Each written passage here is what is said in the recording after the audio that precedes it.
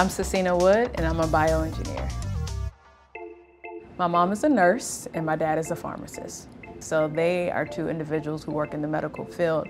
I thought that I would stay away from it, but I find myself being lured into it and really having the heart like them to help people out.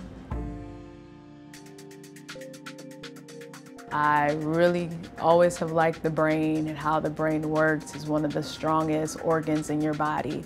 And doing some research here as an undergraduate, that's where I started crossing into this field.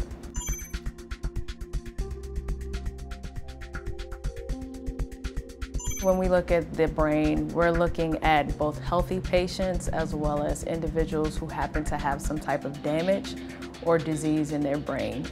We want to be able to see without cutting someone open what exactly is happening if something is wrong. We look at the brain using MRI machines. The coil is a device that we're using to image the brain. It's made of plastic, copper, circuitry to push power through from the MRI machine, transfer it to magnetic energy, pass that through the human brain, then capture that again, send it to a computer, and all of a sudden you get an image.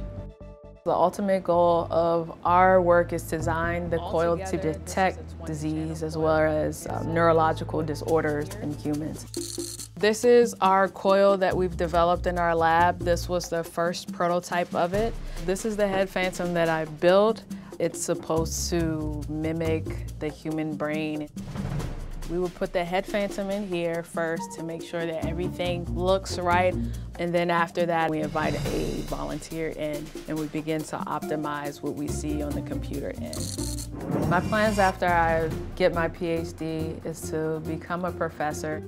I think professors have a really cool gig where they can teach, they can write books, they can do research, they can start their own companies.